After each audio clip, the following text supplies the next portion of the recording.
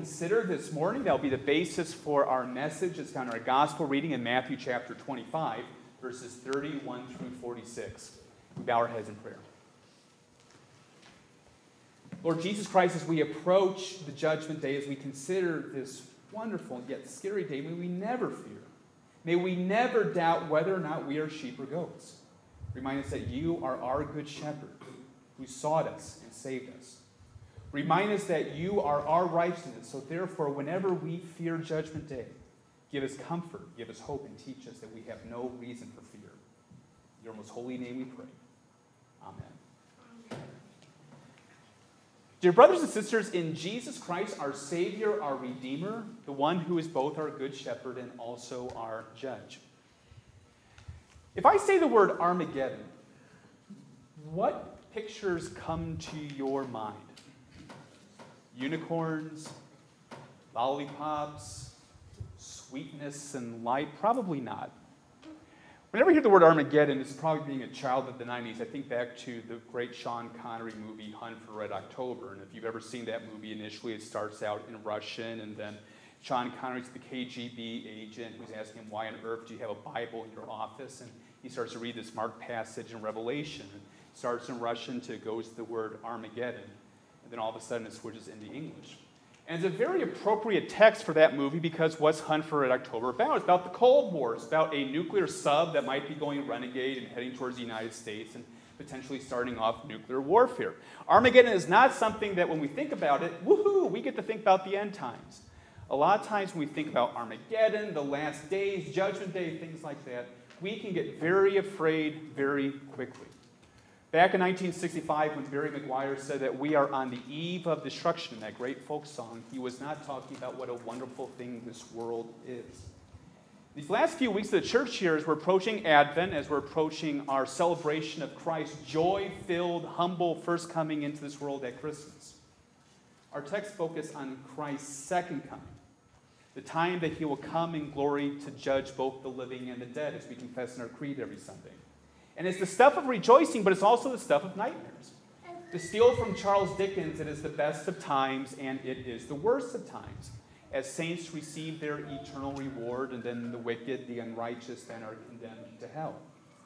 So as we look at this scene in Matthew chapter 25, as we consider Judgment Day, as we think about the separation of sheep and goats, the question that we need to ask ourselves about this text is, what is the vital difference? What is the vital difference on the one hand between the sheep, between the saints, and on the other hand between the goats, the wicked, the unrighteous who are then sent off to hell? When we understand the answer to this question, what's that vital difference, then we realize that there is no reason for you and me as Christians, as saints, as baptized children of God, for us to ever fear that last day, that judgment day. Now, if you have ever been wondering about the last day, what Scripture best describes Judgment Day, this is the place for you. In Matthew 24 and 25, during Holy Week, right during his Passion, Jesus went to the top of the Mount of Olives, and then his disciples follow him. Jesus had been foretelling all of these awful things that were going to happen. He foretold that the Temple Jerusalem, the focal point of the Jewish religion, the city of David, would eventually be taken apart brick by brick, stone by stone. He foretold the judgment that would come upon the Pharisees, the Sadducees, the scribes, the hypocrites, all those who oppose him and his divine mission. And all these warnings of woe piqued in the disciples' interest.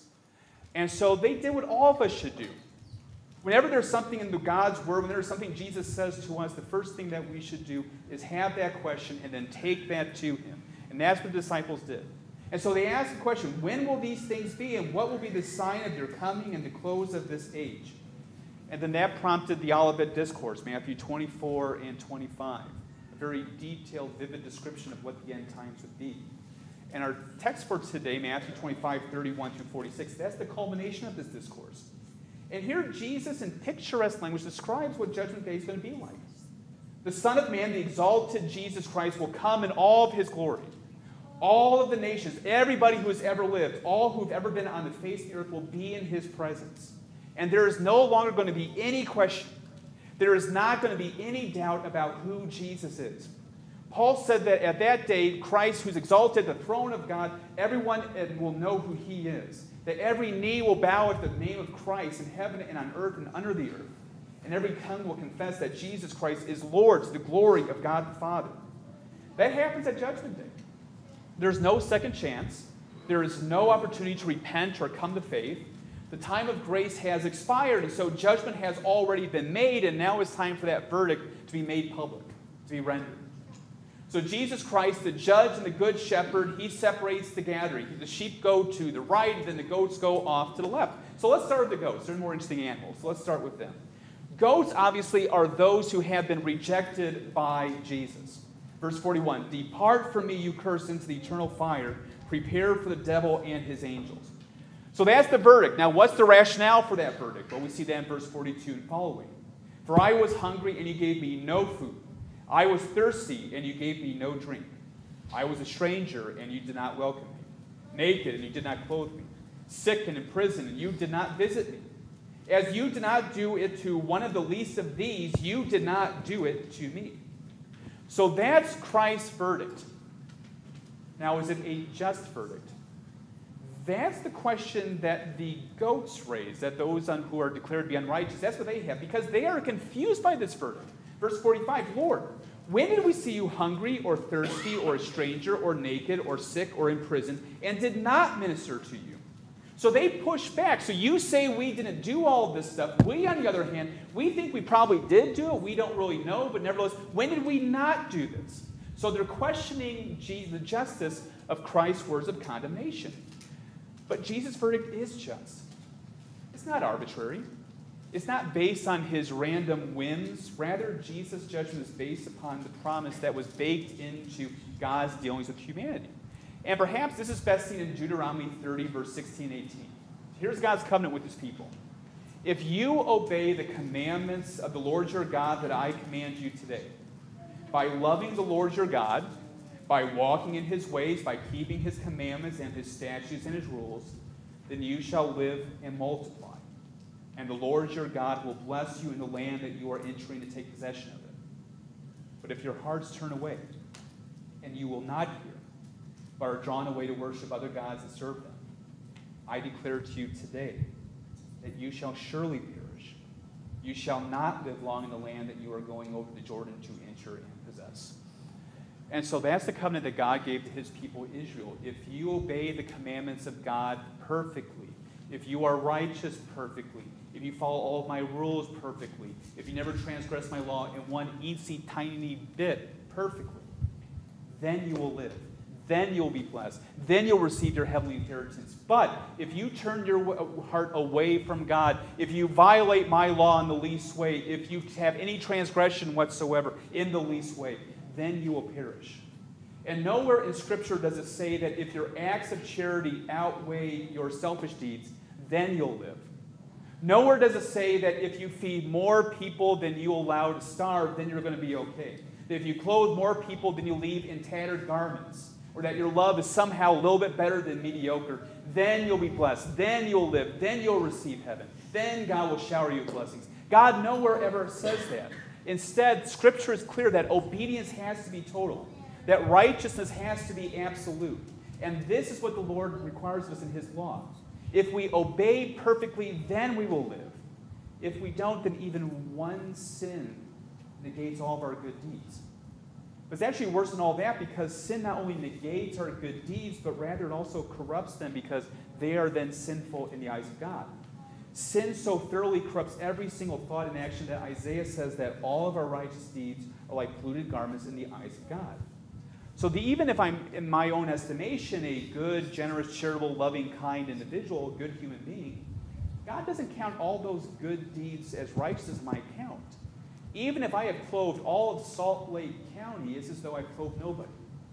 Even if I have fed every hungry person in this world, it's as though I have fed no one because of that deep-rooted sinful nature within me. And that's the logic of Christ's verdict. What we're seeing here is a result of pointing to our own righteousness, our own love, service, generosity, charity, decency on Judgment Day. If all I can do on that day is stand before God's throne and feverishly, desperately reminisce about all the wonderful things I have done to help this person and that person, then we don't have any true defense. Because Jesus is going to be true to his word. Jesus is going to hold up his law, and he's going to hold up that standard of perfection, show it to our lives, and show how miserably we have failed in doing so, and then say, depart from me, you curse, because you have violated God's law. Because of my sin, that's the verdict that I deserve to hear. But thankfully on Judgment Day, that is not the only verdict that is rendered. There's a second verdict, and that's the first one in our text. It begins at verse 34. Then the king will say to those in his right, come, you who are blessed by my Father. Inherit the kingdom prepared for you from the foundation of the world. For I was hungry, and you gave me food. I was thirsty, and you gave me drink. I was a stranger, and you welcomed me. I was naked, and you clothed me. I was sick, and you visited me. I was in prison, and you came to me. Then the righteous will answer him, saying, Lord, when did we see you hungry and feed you? Or thirsty and give you drink? And when did we see you a stranger and welcome you? Or naked and clothe you? And when did we see you sick or in prison and visit you? And the king will answer them, truly I say to you, as you did it to one of the least of these, my brothers, you did it to me. The thing that always astounds me every time I read this text is that the response of the saints and the response of the unrighteous are precisely the same. They are absolutely oblivious to what Christ is talking about. The wicked think that they have done all this stuff, and Jesus says, no, you haven't. The saints are saying, when on earth do we do all these things? And Jesus says, yes, you did. Everyone here is confused about the verdicts that the Lord hands out. But Jesus is not confused. Jesus knows precisely why he is handing out his verdict. And here's the thing. When we take a look at this text, that question I asked at the beginning, what is the vital difference between the sheep and the goats, between the saints and the unrighteous? Jesus Christ is the vital difference. Jesus Christ is the vital difference between being a saint and a goat. Being covered in the blood of the Savior of the entire world is the difference between being a sheep and a goat. Being justified through your faith in the Son of Man and the Son of God who redeemed you from every one of your sins through his holy life and his innocent death. That is the difference between being a saint and being unrighteous. Having Christ as your righteousness, that will be the vital difference on Judgment Day. And so let's spell that out. We cannot be saved by our works. That's what the verdict that's rendered to the goats reminds us of. We cannot be saved for our works, so therefore Christ intervened on our behalf. The eternal Son of God became a man so that his works would become our works, so that his works would become our love. Think about what this means every time you're paging through the Gospels. Every miracle that Christ ever performed, every famished person that he fed, every oppressed person he noticed, every time he placed God's priorities over his own earthly comfort and needs. Everything that Jesus Christ did and every breath that he took was an act of redemption by which he was holy and righteous in our place. Jesus lived the life praised on this Judgment Day verdict, and he lived it not for himself, but he lived it for us.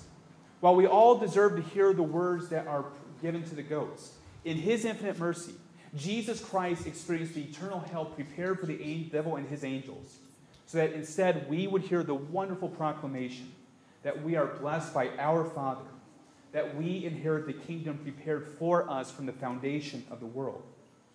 Christ makes all the difference because by faith, his holy life becomes our own. When God sees us, he sees his Son, Jesus Christ. When he searches our lives, he sees that of his Son. That's what justification means. That's the result of being declared righteous in God's eyes. And it's something that occurs to us purely by God's grace in our lives as we trust in him. As Paul writes, we are justified by faith apart from works of the law. When you believe that Jesus Christ is your Savior, that he paid the penalty of all of your sins, that apart from him there is no way for you to be saved, all of which God causes you to believe through his holy word, then Christ's life becomes yours. His holiness becomes yours. And therefore, heaven becomes yours right now at this moment. Christ makes all the difference, brothers and sisters. And that's why when we think about Armageddon, when we think about Judgment Day, when we think about the end times, there is absolutely no reason for you and me to fear. In fact, we have already heard God's Judgment Day verdict for us. We heard that verdict when water and word were poured over us in holy baptism, and we were declared to be God's precious children. We hear that judgment day verdict whenever we gather together and Christ declares on, our pastor declares on Christ's behalf that all of us are forgiven of each and every one of our sins because of what Christ has done for us. And when we approach this altar in a few moments to receive Christ's body and blood, there is that judgment day verdict again, saying that because this body and blood was broken and shed for you, your sins are forgiven. They are as far away from you as the east is from the west, so therefore you have no reason to fear God, because heaven is yours. That's what we hear when we gather together to worship. And when Judgment Day finally occurs, we are not going to hear anything different. We may be surprised. We may be stunned at the amazing grace that God has for each and every one of us. But we will be praising God that Christ has made all the difference, and that he will give us that heavenly inheritance as even ours right now. In Christ's most holy name, amen. And please receive your Lord's blessing. The peace of God which surpasses all understanding, keep and guard your hearts and minds in Christ Jesus. Amen. We continue with the offertory, saying, "Create in me a clean heart, O God." I invite you to please stand as you are able.